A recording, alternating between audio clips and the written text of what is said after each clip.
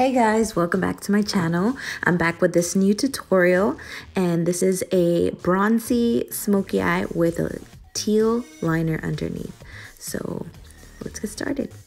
So I'm using the new BH Cosmetics Love Sign Zodiac palette, and I am starting off with my brows already done, and I am using a Painterly paint pot to prep my eye for the eyeshadow that I'm about to apply. I really love the Painterly paint pot. It's one of my favorites. I always go back to that. And if you do like the eyebrows, I do have a tutorial on it on my channel, so you can click and check that one out. So I'm taking the lightest like pinky color and using that as my brow bone highlight and kind of blending it down into my crease to help with the transition color that I am about to put on. And so I'm showing you there that I'm using one of those light brown caramelly kind of color as my transition, and I am very surprised. As you can see on my face, the pigmentation on that is pretty amazing. So I just literally tapped my brush into it and it was full of pigment. So you want to be careful. You want to tap it out just a little bit before you go and apply it onto your eye. And I'm just using windshield wiper motions to begin and really working that color into my crease. And I'm using that, like I said, as a transition color. And so now I'm starting on the other eye, and I always start at the outer corner and working the product inward, because you want to start again with the most color on the outside, blending inward. So that's what I'm doing, and I'm using a Real Techniques crease brush. And this was like a limited, they always come out with the same brush but with different packaging, so you can find that at Ulta or Walmart, a similar brush. And now I'm going with a smaller blending brush from BH Cosmetics from one of their sets. And I will have all those items linked down below. If I can find links to them, I will link it all below. And so now I'm taking more of a brown reddish color, and I'm using a technique that's called the spotlight eye or the sandwich eye. There's different names to it, but basically it is doing the darkest colors on the inner and the outer corner, and then putting a brighter shade in the center. And so that's basically what what I'm doing first is starting with the darker color in the inner and outer, and I'm blending that out. So I'm going little by little. I add a little bit more color, and then I blend it out until I get it to the intensity that I like. And now I am doing a little bit of another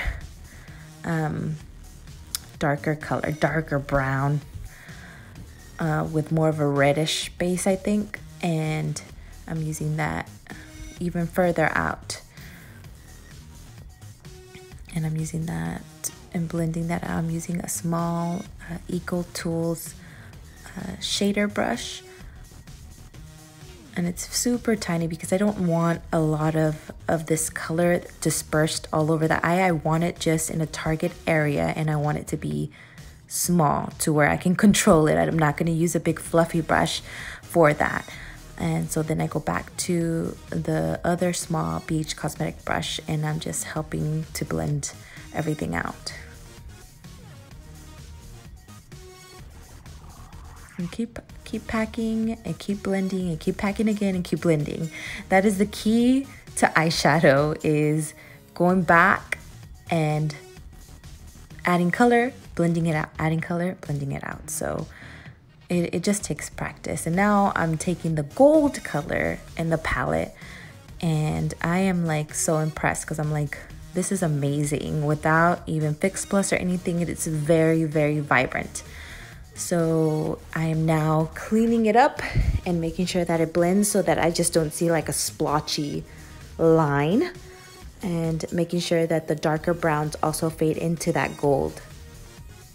Now I'm gonna do the other eye off camera, and I went back and I'm like, you know what, I want to take it to another level, and I'm using my all-time favorite Steeler Glitter, the Glitter and Glow eyeshadows.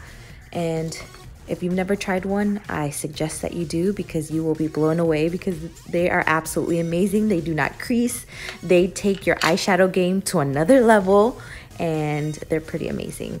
I always like to get them when they have like a little set. They have some during Christmas. They have one right now, I think on the Stila website, that's on sale for like 10 bucks or 11 when they're usually like 25. Of course, they're not the full size, but they're a little bit smaller, and they're amazing, you know, to try it out.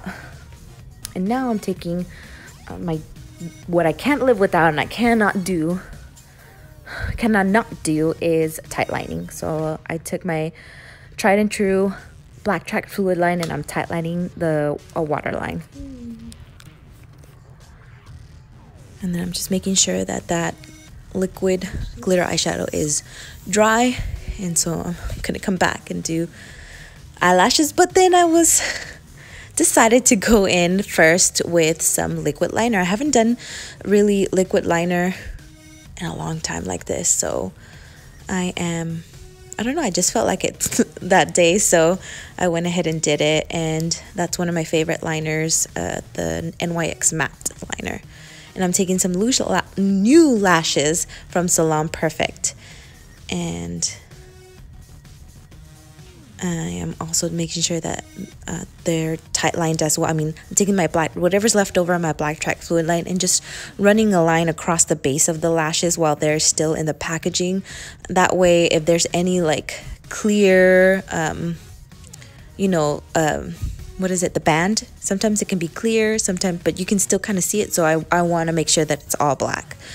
And put that on. Now I'm trying out this new lash glue. It's by Kiss, which is the brand that I really like.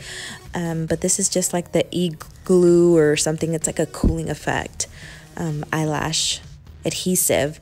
But I don't know what I think about it yet. It's okay.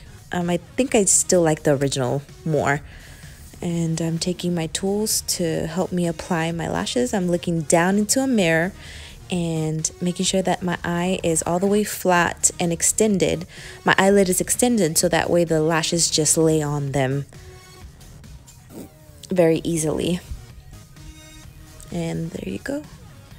Got some lashes that also take your eyeshadow game to another level. Lashes really do change everything. They just, yeah, they just add that right drama into your life. Yep, and then I'm just making sure that they're very close to my real lashes. And now I got both of them on, and I'm going in with a Sephora eyeliner in this really bright teal blue. And I do have my complexion already on, and I'm just finishing. I always like to do the last thing after I do like my complexion is do my under eye eyeshadow, and so that's what I'm doing. And I'm putting it in the waterline. And then what I'm going to do is I'm also going to smoke it out with an eyeshadow that's very similar to that color. And I'm going to blend it out. Yeah. My eyes lately have been a little sensitive. I don't know if it's because of age as I get older. I'm not, and then plus maybe too, I don't use makeup as often as I used to. I've started to do it more too because I've been doing YouTube, but it's been, I'm trying to get back into it, you know. Hashtag mom life, you know, you don't have time for yourself. But I'm trying to make time to feel pretty. So right there, I'm taking a bright, lighter gold in the inner corner to really open up the eye and make it even more vibrant. And taking my mascara, my Wet n Wild Skinny Mascara. This is great for the bottom lashes. And I'm taking that and putting that on my bottom lashes.